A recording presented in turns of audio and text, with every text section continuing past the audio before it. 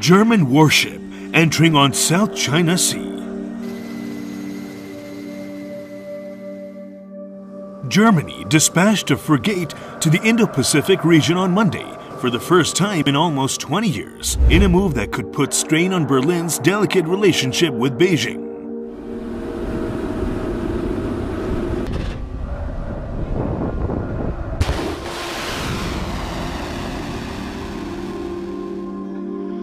The Bayern sailed from Wilhelmshaven harbor with more than 200 soldiers on board for a 6-month mission to strengthen Germany's presence in the region that will take it to Singapore, South Korea, and Australia.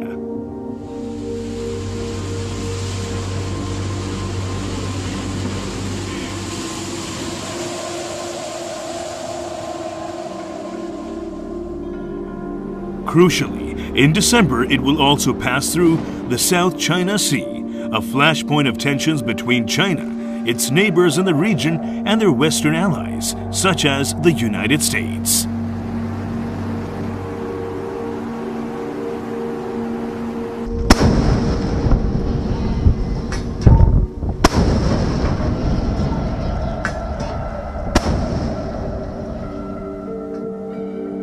Yet, Cramp Karen Bauer insisted the mission was not directed against any particular country, and noted that Germany had offered to visit a Chinese harbor in order to maintain dialogue. Officials in Berlin have said the German Navy will stick to common trade routes. The frigate is not expected to sail through the Taiwan Strait either.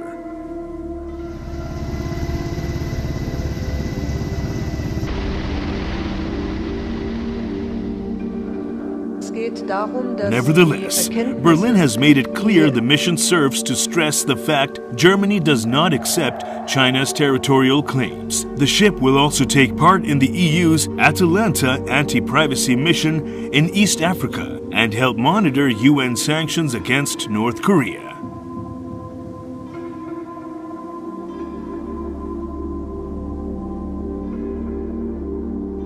The Indo-Pacific is where the shape of the international order of the future will be decided. We want to help shape it and take responsibility for the rules-based international order, Foreign Minister Heiko Maas said on Sunday.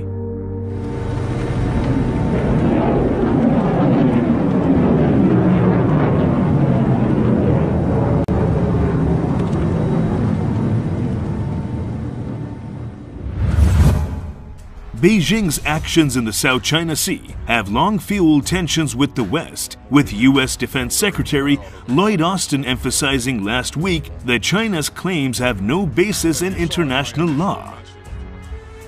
Establish communications with subject communications linked whereabouts. China claims almost all of the resource-rich sea, through which trillions of dollars in shipping trade passes annually, and dismisses competing claims with Brunei, Malaysia, the Philippines, Taiwan, and Vietnam. Germany, a key U.S. ally, is usually reticent to take a military role on the international stage and has often urged a less confrontational relationship with Beijing.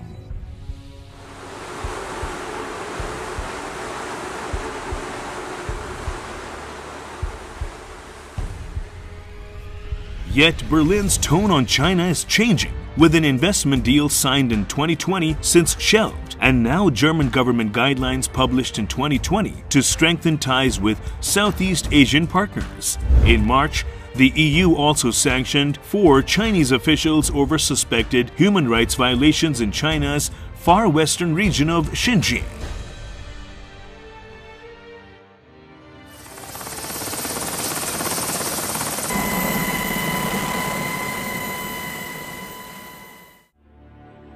But Europe's biggest economy's relationship with Beijing is also complicated by strong business ties to China. Germany's biggest car maker, Volkswagen, operates in Xinjiang province, despite the mass incarceration of the Uyghur minority, a campaign that Washington describes as genocide.